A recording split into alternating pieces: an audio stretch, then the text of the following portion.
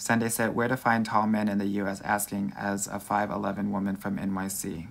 Girl, don't just focus on the tall guys.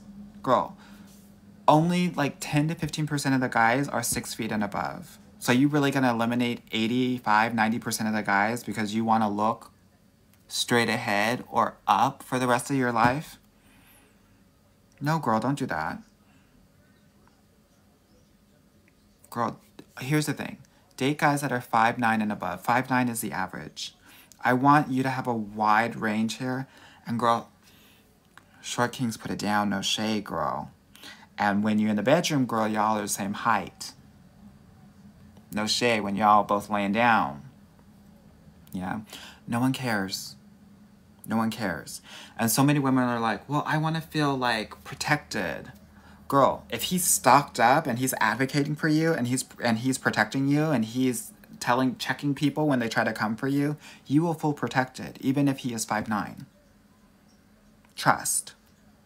And by the way, we are not living in caveman days. So we're in the safest times that we've ever been in. There's not much protection that needs to happen. If you were really scared of the world, you probably would not leave your house. But most of us are doing that. Yeah?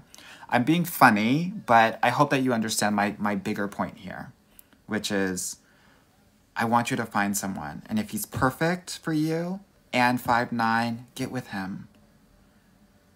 As you can tell on this live, finding your partner is not an easy thing to do.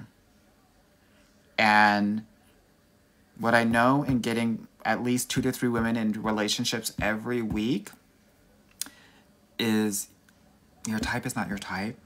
And the person that you will end up with, I think it's God's cruel joke, is probably not the person that you imagined.